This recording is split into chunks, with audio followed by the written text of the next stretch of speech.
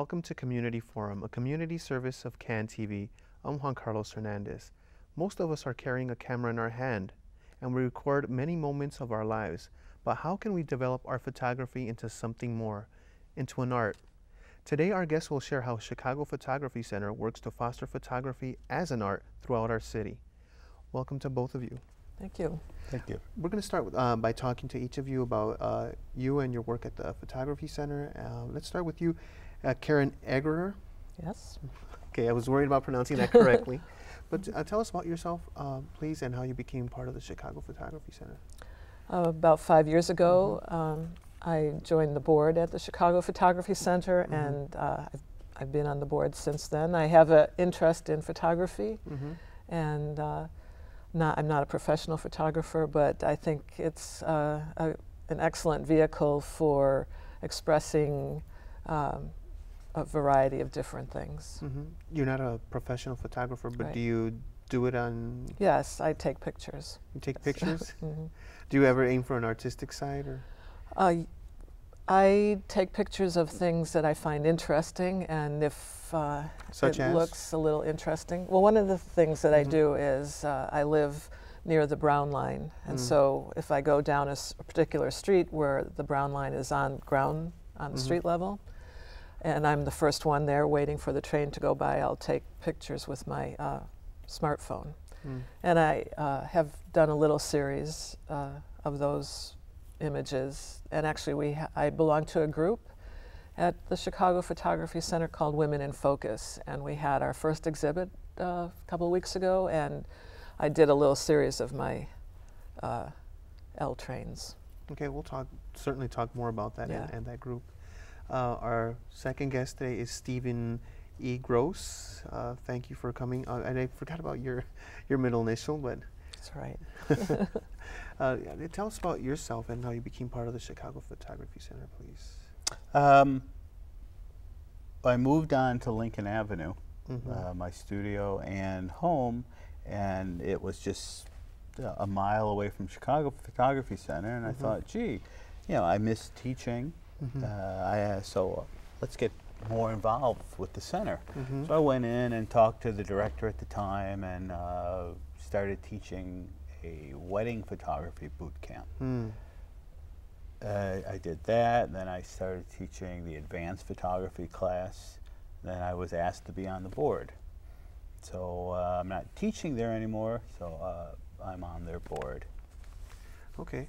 And how did you come into the world of photography?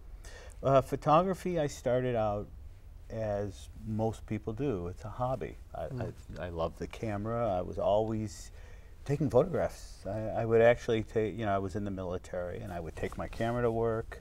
They allowed you to do that? They did. I do remember one day I took the work, put it in the locker, and I was just about to head out to lunch, and I saw smoke rising. I go, whoa, what's that? Grabbed my camera, ran out to where it was, and it was the Baader-Meinhof gang who blew up the Officers Club. Oh, wow. So tell us about that. This was where? Where did this happen? Frankfurt, West Germany. Okay. At Rhein-Main Air Base. And a group blew up the Officers Club there? Yeah. Terrorists, basically. Wow. And you were able to shoot that? I was there photographing it, and I was jumping on the fire engines. It was such an adrenaline rush. It was great. And they're telling me, oh, get away, get away, get away. I said, oh, wing history, which is a part of the military where they document everything. Someone writes about it, and I was doing the photography. So they let me shoot. I ran out of film, got some film from a German photographer who came on site. Wow. And it was exciting. So that experience, those experiences in Germany led you to? That, and if you've been in the military, you know how they like to control you. They like to control your time and everything you do. I realized I didn't want to work for anybody like that in the future. No cubicle, no employer. So I... Wise man. Yeah. So I just figured, gee, I want to work for myself. I love photography. Can I make a living at it? Later that day, I walked into a bookstore, and there were images plastered everywhere. You had posters, you had books, you had magazines, you had calendars, photographs, photographs, photographs. And I just thought, someone is making their living at it. Why can't I? That's true. So I finished my tour duty, took a year off and traveled, and then went back, or came to Chicago and studied at Columbia College. Wow, wow. That's awesome. And it's interesting to always hear what sparks a passion, what sparks a change in life. Tell me about what helped bring about the passion that helped create the Chicago Photography Center, some of that history that I'm sure you don't know every single little detail, but whatever history you may be able to share.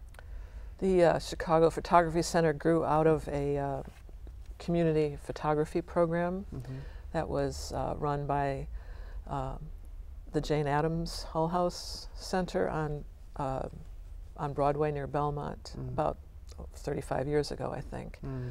And when Hull House Association ended that program, all of that whole community center program, there's a gym there now. Because the photography program was based on this idea of creating a community of photographers. This community of volunteers looked for a new space because they wanted to continue the photography program independent of any other organization as its own organization. So a group of volunteers found the space on Lincoln Avenue where we used to be housed. Lincoln and? By Lincoln, Belmont, and Ashland. We're no longer there, but that's where the volunteers found that space. It was in horrendous condition. It was an old bank building and used for other things. But it was totally raw. And all the volunteers worked diligently, hard, sweat and tears to put it in the shape that it became. That was about 12 years ago when they did that, and continued to offer the same kind of photography program that was offered over at the Jane Addams Center. But then as the ideas grew, photography changed. You didn't have to have a darkroom anymore, and this digital thing came into existence. That was incorporated, and then it grew to incorporate other interests that people started expressing. Why don't we offer street photography or photojournalism or wedding photography? And so that's how the program grew. And just this January, we moved to a new space on Belmont, near Broadway, kind of around the corner of where it all started. So. Wow. Wow. And so it's convenient to get to. But you mentioned a couple of words that that strike me as curious. I think when we think of creative work, we often think individual. We don't think community. How do you create community at Chicago Photography Center? How does that happen, and what fruits do you see from that? Well, it's a question for both of you. Yeah. One of the ways I think that we continue to create the community is through some of the programs that we have. One is women in it's women in photography. We call it Women in Focus. It's just a new project that we're involved with. The women have met about 5 times now, I think, and once a month. The second Monday of every month at CPC, women photographers meet. So that's creating a community of people who share ideas and share their photography. The other is Wine and Critique on the third Friday of every month. Usually. They have one coming up on the 12th. No, I was out of town for it. Yeah. This Friday.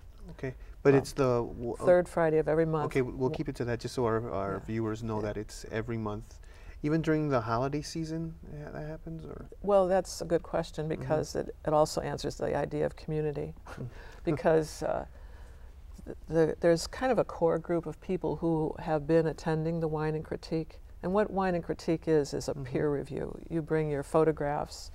If they're hard copies, we share it on the table, or you bring a thumb drive and everybody looks at your photographs on the screen, and people critique it peers, your peer critiques. So you show it and they destroy it? Sometimes. We like to keep it positive, Right. Okay. but there are some people who, Yeah, it's definitely positive, but Yeah. yeah. Mm-hmm. But that's creating a sense of community too. Mhm. Wine and Critique just had an opening on the 12th last Mm-hmm.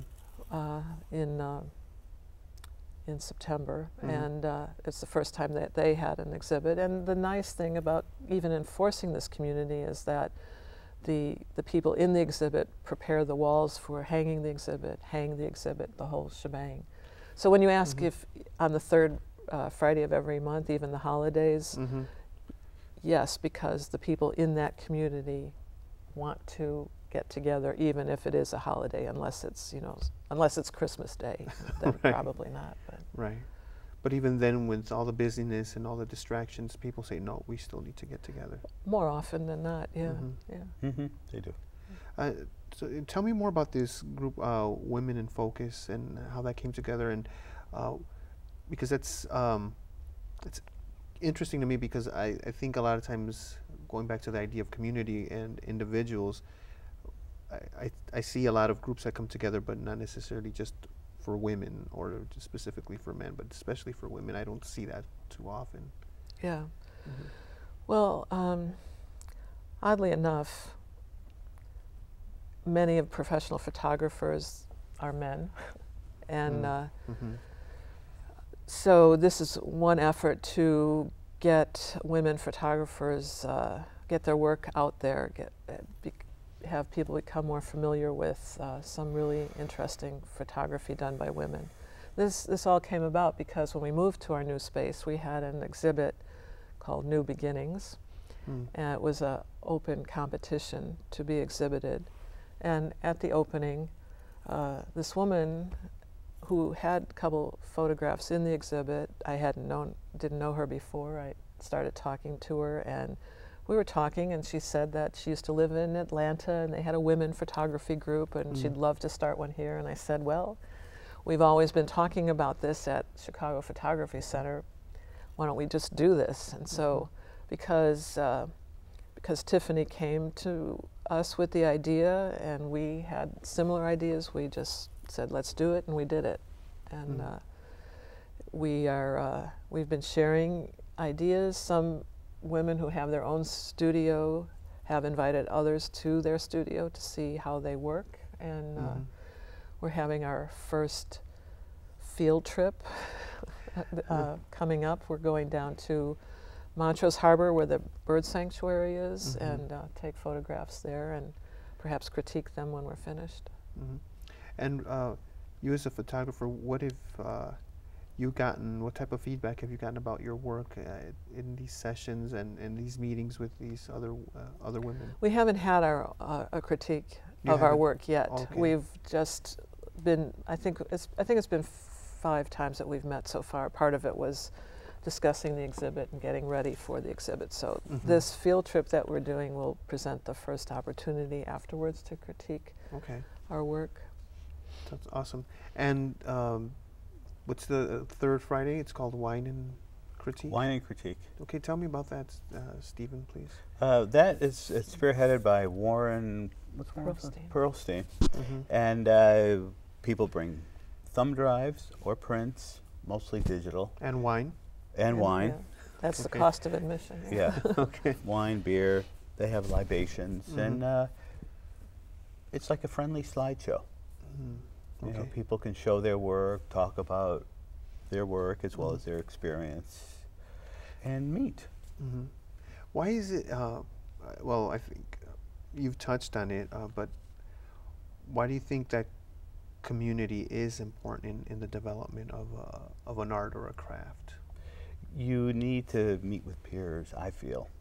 That's another one of the reasons I became more involved with the Chicago Photography Center. It's because, you know, self-employed, you're usually working on your own. You might have some employees, but it's solitary. A lot of it's solitary, and I'm a people person. I need people. Okay. So, So that's the only well, we can't really talk about the cost of admission, but if people want more information, they can look on your website, oh right? yeah. Right. One of the other things in talking about community and coming out of isolation is the Chicago Photography Center also does outreach into overlooked areas and underserved areas in our city. Mm-hmm. Tell me about how that happens, please. We have had an outreach program for 10 years, I think. One of our board members, Betsy Lent, she kind of organizes and manages that project, and that has that entails working with people from various shelters, other community organizations. By shelters, you mean what? Shelters for women, some homeless shelters. And Betsy gets together a group of volunteers who are amateur photographers, some professional photographers, and they get a group of people from one of the shelters that they're working with to go out on a field trip on a Saturday to take pictures downtown or wherever they decide to go, and help them compose their image, help them with the camera. And then at least once a year, we have an exhibit of their work. We've also have had a After School Matters photography program. One of our instructors, Jonathan Michael Johnson, has been the instructor on film photography. After School Matters has worked, and Jonathan have worked with these teenagers for about 3 or 4 years now, and I think he has a really good core group of teens who he's turned on to film photography, and they have had exhibits as well. Film photography, that's with a roll of With a roll of film, yeah. Where do you find that? Do you still buy film? You can still buy film. Wow, I'm curious because I don't see it anymore. Where do you get it? Most of the pro shops have it. Oh, pro shops. Okay. Yeah. I'm just going to Walgreens expecting to find it. You usually won't find it at Walgreens. Okay, and this After School Matters, what school is it in, or is it in several schools? No, the Chicago Photography Center, since we moved, right now we do not have an After School Matters program, but up until last December we had an After School Matters program, and CPC was the location for it. Okay, okay. So the program drew students from a number of different high schools. So they would come there, you wouldn't go out to the schools? Correct. Okay. Yeah. Now, what if I'm a young student or somebody without a whole lot of money, and I want to participate? I want to, photography just does something for me. Do I need to go and purchase a bunch of expensive equipment? Okay, is my cell phone, my smartphone enough? What do you recommend in such cases? Well, the fundamentals of digital photography requires that you have a DSLR camera, such as not necessarily with all those lenses on it, right. but something more than a smartphone. And but we have offered and will continue to offer classes in smartphone photography. Oh, you do have separately from fundamentals of digital photography and fundamentals of film photography. Okay, so I have to find equipment then? Yes. Okay. Is there any recommendations you make to people that would like to, go out and find a camera at a good price? I'm not saying to tell us the stores, but what can somebody do in a case like that? Well, some of the basics, you want a camera that can capture a raw file. Yeah. A raw file is pretty critical to put in Photoshop, and you can do pretty much anything with a raw file. JPEG is processed. Okay. So you want the raw. The raw. The raw. Okay, that's the key. And but actually, go ahead. The best camera is the one you have. Yeah. Your cell phone is better than no camera at all. Personally, I carry a good camera around 99% of the time. I don't use my cell phone much for photography, but it's better than nothing. Okay. So I'm sure some people are saying, well, then how do I take better pictures with my cell phone? I'm not going to go buy a camera and I'm not necessarily that interested, what would you just tell a person? Well, without seeing what they want to improve, a good rule of thought is get closer. Because, you know, the subject, the interest is there. It's not there. Unless that particular scene dictates that it needs to be overall. Okay. I think one of the fundamental things that people could learn, and it doesn't come naturally all the time, one of the things they could learn at the Chicago Photography Center is composing an image. You know, I think some people have a tendency to look in that square and to center. If you're taking your photograph, you're in the middle of that. Right. That's not always, you know, the best position for a portrait, for example, or whatever image you're shooting. You know, there's a whole other part of the square. You know, Right. Right. and so just talking about these things that, you know, you may not think of naturally, or you know, just, and also by, again, learning with other people, your peers, and looking at the photographs of what other photographers have done. Tell me, well, I asked that because I also wanted to ask about the different workshops. You touched on some of them, but you offer workshops at the Chicago Photography Center. What are those? How do those look? Or you have something for beginners? You mentioned some of them, but I'm sure that's for more experienced people, like wedding photography. That's for people that might be already working in that area. But tell me about the others, please. Well, there's all levels. There's from basic to advanced photography courses. Well, what's a basic workshop look like? Basically, where you learn what the shutter is, Okay. aperture, lens, and how it works, how it captures it, and what you have to do with it. And then you move. How does it? And then as you go along in the workshops, how does that keep changing, or what do you keep adding to those? Well, technology is constantly changing. Photoshop, Lightroom. You know, it's not about the camera today. It's about the post. It's about the post processing, about what you can do with it once you have it. Once you've captured that image, what's next? And the people that go through the workshops, they are also able to exhibit their work at the CPC. Okay. It's actually a 7-week class. It's a 7-week not class. a workshop. So we have workshops. Yeah, But that we call boot camps. yeah. Boot camps. But you also have classes. Yeah, like the fundamentals, intermediate, advanced, they're 7-week classes. Okay. And any longer courses, or like a semester's length? No. No. Okay. Now, one question, we're getting close to the end of the time here. How often do these workshops take place? Just a couple more questions about that, so our viewers will know. And they sign up online? Yes. We have a new session starting every 8 weeks. So it's 7 weeks of class, 1 week off, and then another 7-week class session. So there's never a really long wait? No. And it's all year long? Yes. Wow, okay. That's great to know. I'm curious, so do you see photography as an art or a craft, or both? I see it as both. Tell me why. Well, a craft you hone. So you're constantly honing your skills in photography. And you? Yeah, definitely both, because it is a craft that people practice, and it is an art form as well. I mean, yeah. Okay, one more question. Your favorite spots for photography in the city? Favorite spot? Spots.